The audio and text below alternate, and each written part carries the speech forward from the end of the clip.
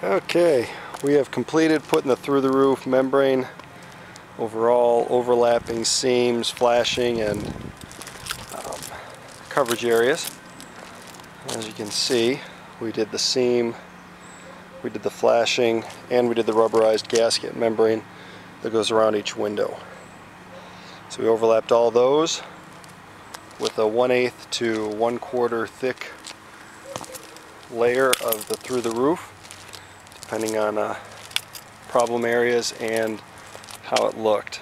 So with any luck, even went out, as you can see, just as a little precaution, we went on all of the overlapping membranes at the top as well, and then partially on some of these just to get a little bit out. Other than that, there's not really anything else that can be done. We've used the rubberized urethane on the real bad areas and not on a top coat around everything on the skylights.